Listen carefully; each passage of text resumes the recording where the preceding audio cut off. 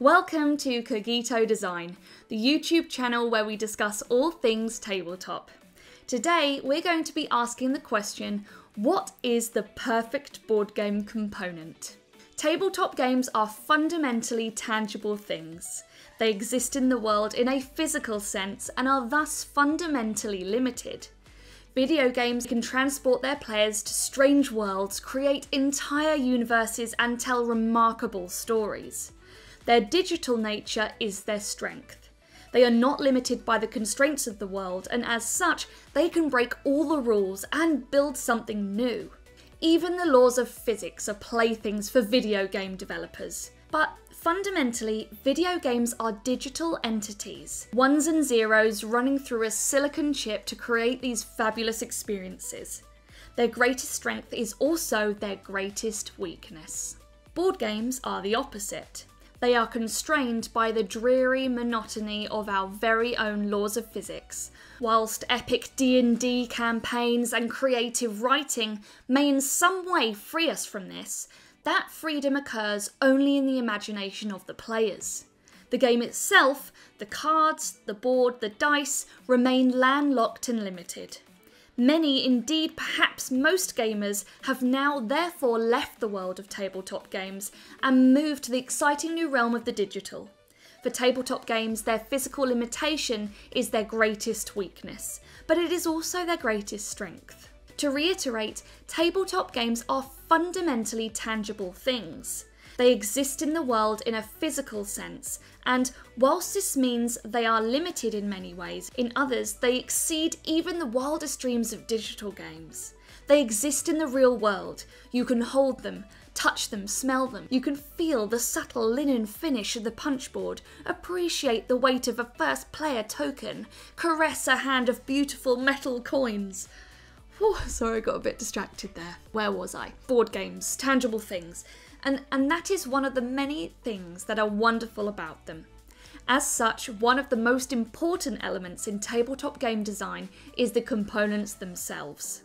Mechanisms are of course still crucial, and no matter how pretty it is a bad game, but there is more to the world of tabletop games than mere mechanisms. The components matter. In this video, I'm going to be looking at some of the greatest components in board game history and asking which is the perfect one. I should say here that I'm not going to be discussing the art of tabletop games. This is of course a great part of the components in games, but could equally be applied to video games. For this video, I want to discuss the physicality of the components themselves, the objects you hold and manipulate as you play. So first, we have to talk about possibly the oldest of all board game components, dice. Dice are very probably the oldest gaming implements known to humanity.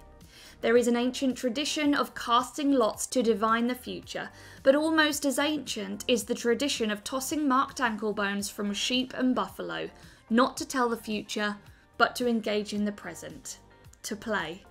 The game of knucklebones is so ingrained in humanity that it seems to have been independently invented in some form or other by tribes of humanity from across the globe, with archaeological digs uncovering weirdly large amounts of these astragali bones in ancient human settlements. From this, and surprisingly quickly, came the modern D6 dice we know and love today.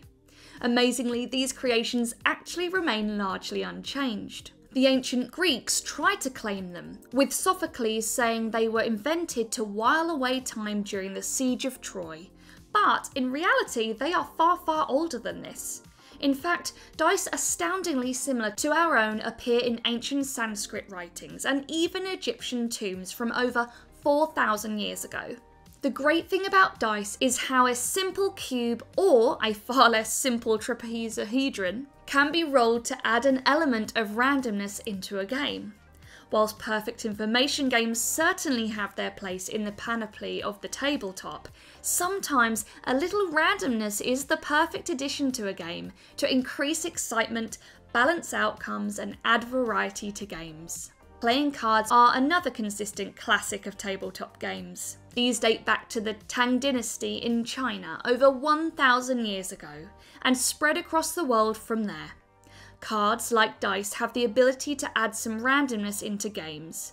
A card drawn from the top of a freshly shuffled deck is a mystery waiting to be revealed.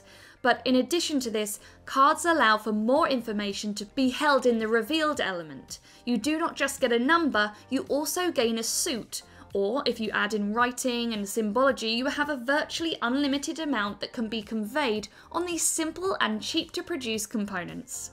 Cards have another great possibility. You can hold a hand of them. Once the die is rolled and its result revealed, that result must disappear before the next roll can arrive. But cards can come in decks. This promotes the use of pre-luck style games, where the randomness precedes the decision making, rather than post-luck games, where the randomness is the deciding factor. If you've watched any of my other videos, you'll know I'm a big fan of pre-luck. But perhaps these examples are a little too generic, too old-fashioned. Could the perfect component be something that has come more recently? Many modern games have some very exciting elements. The rise of the miniature game in the last decade has been interesting to note. Companies like CMON have been creating a seemingly endless array of games which often feature dozens of fantastically intricate models. These tactile statuettes are a great way to embed players into the game world, and painting them has even become a hobby in its own right. Another common element in modern games is the inclusion of metal coins. These are probably my personal favourite. Being essentially identical to their real-world counterparts, they are just so thematic, and the solidity of the metal is a great counterpoint to the traditional light card and punchboard found so consistently elsewhere. More specifically, there are some very unique components that have arisen in the last few years, some of which are notable for their immense spectacle and others for their subtle effectiveness. On the spectacle side, we have games like Return to Dark Tower by Restoration Games, which features a 300mm tall animatronic tower dominating the centre of the board. The tower contains a speaker, lights, motors and rotating gears, all controlled by a bespoke app. It is an incredible melding of the tangible and the digital, and it's no wonder it raised over $4 million on Kickstarter. In the epic social deduction game Blood on the Clock Tower, the box itself doubles up as this beautiful grimoire held by the storyteller during the game. The inside of this box is felt and tokens can be stuck to it, discreetly helping to track the twists and turns of the story. It's a thing of beauty. In our game Solar 175, we included a bespoke world-building magazine, featuring interviews with characters, articles of events, and even adverts from the corporations in the game. Whilst it's not strictly a component per se, this novel element was a great way to immerse players in the sci-fi dystopian universe they found themselves in the game. On the more subtle side, viticulture features these gorgeous little glass beads that represent grapes and ultimately wine bottles. The genius of these is that they are placed onto this space of the player board, and then magically take on their identity as red or white grapes.